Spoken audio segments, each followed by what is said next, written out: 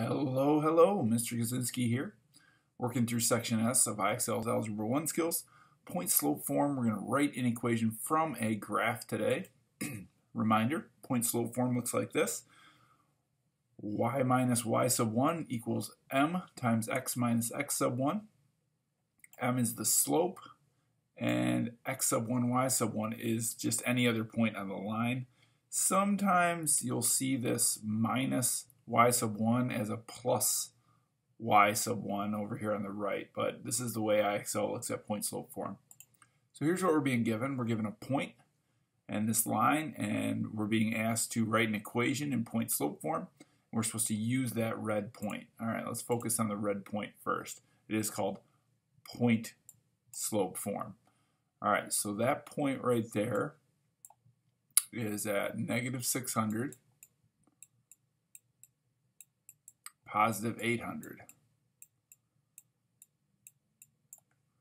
All right, well, the 800 goes right here. It's what's being subtracted from the y value. And the negative 600 goes right here. It's what's being subtracted from the x value in point slope form.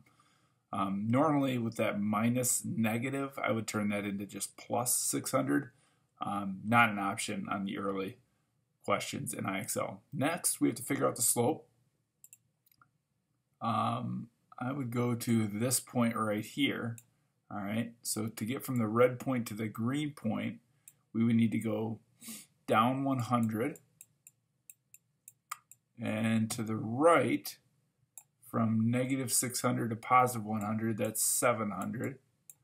All right, so m would be negative 100 over 700, or simplified, just negative 1/7. And there we have our equation in point slope form. Y minus 800 equals negative 1/7 times x minus negative 600. Let's try it a few more times. All right, our point in this case is at 60 and 70. Our slope,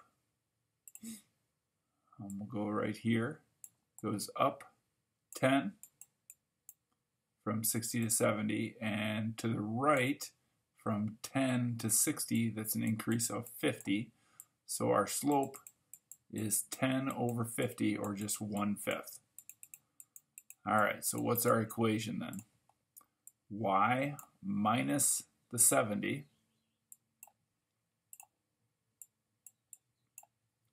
equals slope 1/5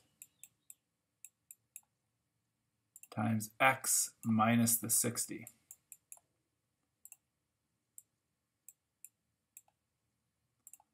And that's our equation in point slope form. So our x value goes right here, our y value goes right here, and our slope value goes in front of the x minus blank. Let's do a few more. All right, the point we've got here is negative 20 and positive 70.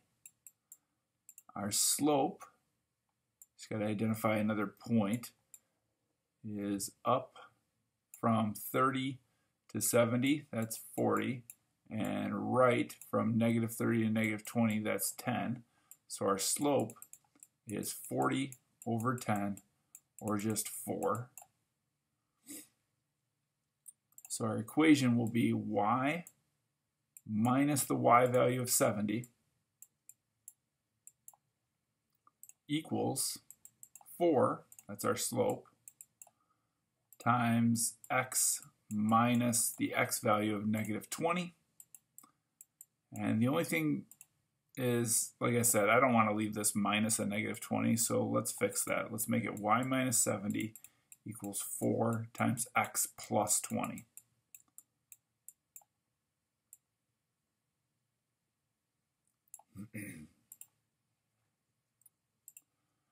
All right, what about this point? This is at 100, negative 700. And our slope looks like we start right there at 0, 100. So we're going to go down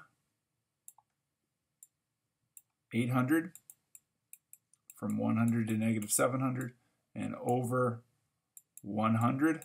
So that's a slope of negative 8, right? We can do that math in our head.